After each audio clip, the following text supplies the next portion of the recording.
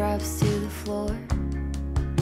They said it would get easier, but I don't know who for. Days move faster now, I swear. Hello everyone, welcome back to my channel and thank you guys so much for joining me for today's Decorate With Me. Today I'm sharing how I decorated my coffee bar for Easter. Simple, but I still love how it came out, and of course I wanted to share with you guys before Easter this weekend. You guys might have heard a little Jonathan in the background. He has been so vocal lately, so he's just talking away, but nonetheless I hope you guys enjoy this video. If you guys do, please don't forget to give me a thumbs up, and please don't forget to subscribe. Also check out part 1 and part 2. In part 1 I showed you guys this new shelf in my kitchen, and part 2 we decorated the living room. I love the way everything turned out because I think I can leave it throughout the springtime, which I probably will do.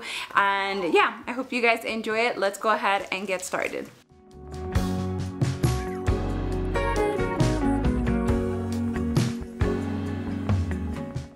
I'm starting off with this greenish bluish vase from the Studio McGee line from Target. I got this last year and I absolutely love this color in combination with the pink from these Cosmos. These are from Hobby Lobby and I have used them throughout my kitchen and my living room, and they've been my favorite floral for the past 3 years. I think these two colors look so good together, but I'm also trying to pull from the landscape art I used in my kitchen. I love that piece of art. I think it's so pretty and it just has a lot of pastel colors in there.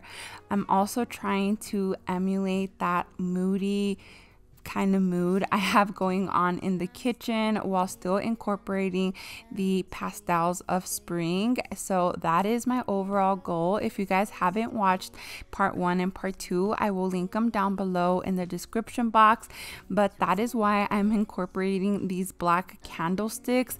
At first, if you don't see the overall look with my kitchen and my living room, you might not understand why I'm incorporating black, and you know, maybe gold would have looked just as nice, but I do like the touch of the moodiness that a darker color brings.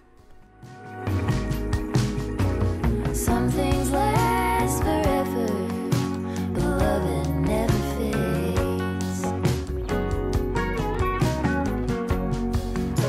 But love it never fades.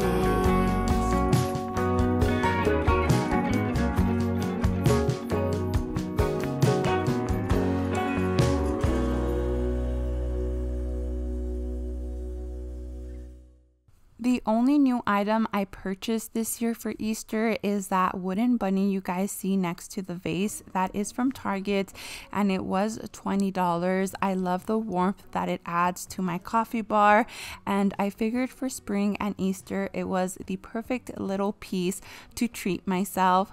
Next to the vase I am adding these little berry holders. I've had these for quite some years now, and again I just think the combination of the like tanned colored one and the light pink is just perfect for the overall color sequence that I'm going for.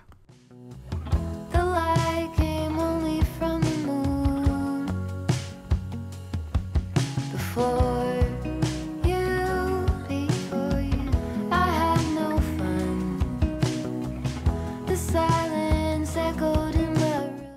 Now that the middle of my shelf is decorated with the focus pieces that I have, I can then move on to the sides of my shelf with just filler pieces that I have. I always try to balance out this shelf with similar colors or textures and just kind of try to emulate one side to the other, but they're still different. I don't decorate symmetrically. I'm pretty sure you guys already know this about me, so that is all I'm doing. I'm just adding pieces and again just trying to balance out what I have going on one side on the other.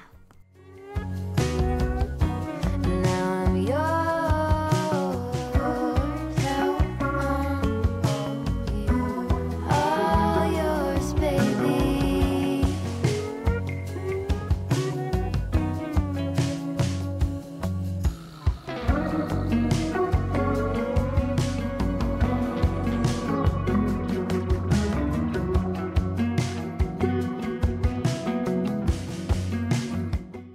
I'm also very intentional about spacing and where things are and how they're rotated. So I do spend a couple minutes just correcting where things are at and trying to balance out the space between objects as much as I can. So yeah, just a little tip if you're also struggling with the way something looks, even moving it just a little bit makes a big difference. But now I'm finishing up the other side, just adding a few more decorative touches, and that'll be it for the top of my shelf before moving on to the bottom. You came to be right here with me. Now I'm yours.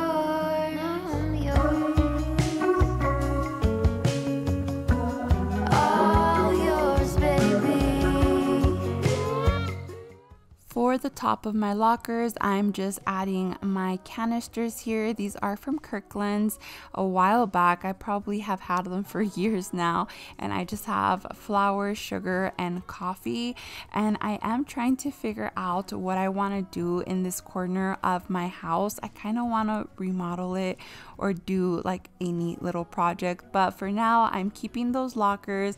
All I know is whenever I do something here, it has to have a lot of storage. But now for the pegs on my shelf, I'm just adding some mugs and some kitchen towels. I always get asked where this shelf is from, and my husband made this for me, so I love it. I absolutely am in love with it still. Again, I probably have had it for 2 years now, and I have such a joy decorating it. But yes, like I said, I'm just adding some kitchen towels. These are the Hearth and Hand ones from their spring collection this year. They're the cheapest and best quality ones that I have found. I always get her kitchen towels every single season. And then I'm just adding this cute little wooden spoon and this pot holder for that touch of pink, and that is it. I could smell the pines when I let you in the doorway. Took the seat next to mine like you've been there before.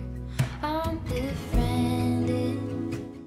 Alrighty friends, well that is everything I have for you guys today. I hope you guys enjoyed it, and I hope it brought you some spring and decorating inspiration if it's a little bit too late for Easter. But nonetheless, like I said, I just hope it brought you some inspiration and you enjoyed sitting down and watching. As always, I hope you guys consider subscribing, give this video a thumbs up if you enjoyed it, and I will see you guys in my next one. I hope everyone has a very happy Easter with your family and your loved ones, and I will see you guys next week. Bye.